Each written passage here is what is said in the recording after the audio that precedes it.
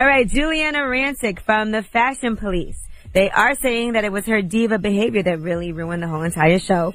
No, they said that Kelly Osbourne and Kathy Griffin just couldn't deal with how she used to act. She had an entourage of a stylist, makeup artist, assistant, plus her constant need for attention. They said that was absolutely stunning to Kathy Griffin. Tapings of the Fashion Police were awful because she constantly needed to have her makeup retouched. Her face was always in front of a mirror. They said Kathy Griffin actually wanted to make it part of a skit for her comedy act.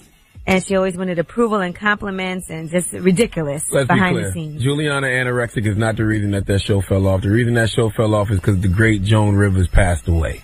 Yeah. Okay. That as well. But the reason why I guess everybody wanted to quit was because they couldn't stand dealing with her.